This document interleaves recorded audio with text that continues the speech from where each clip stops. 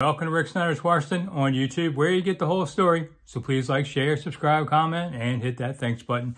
Monday night, 8 to 9 Eastern on live YouTube. Going to talk Commanders and everything else, so come on back then. All right, Josh Harris, the Washington Commanders owner, has made his first mistake. You just don't send out ticket renewal forms when the team's losing 4 straight, looking at 4 more losses right before Christmas and looking for money. No. Josh, what are you doing? Now listen, Josh Harris is a money guy. I understand that.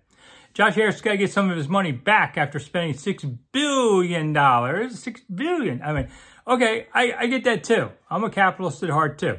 All right. But not before Christmas during a losing streak. One thing I noticed the Commanders have stopped doing this season is sending out Monday morning merchandise emails. Maybe it's just me, but they quit sending them after losses and going, oh boy, you want more stuff? And I thought, this is so tone deaf.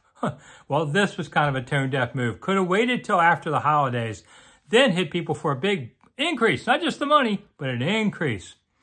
Josh Harris is not going to be the next Jack Kent Cooke. And I'll tell you why. Very different world, okay? The team was valued at maybe $250 million back then. Now it's $6 billion. So you're looking at that huge increase. Jack Kent Cooke ran the team, owned the team for the fun of it more than anything.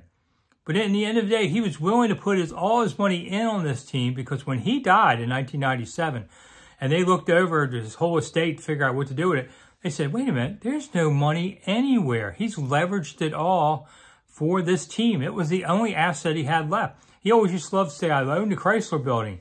Yeah, but it was 100% mortgaged in the end because he put the money into the football team. Harris can't afford to do that. Nobody can today at this valuation. So that's the new world. You think these ticket prices are high now? Just wait till you get the new stadium. I'm Rick Snider. Thanks for coming. I'll see you soon. Maybe 8 to 9 night.